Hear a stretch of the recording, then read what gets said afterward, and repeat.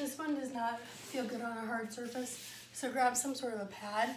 You're gonna take your knees wide so that the pressure's at the front of your hips. From there, you can rock your hips back to change the stretch.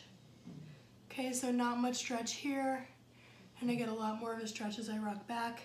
Then to further change the stretch, you can take your feet, instead of feet together, you can take your feet straight, knees are wide, and sit back in that position. Okay, see if you can see if I come upright.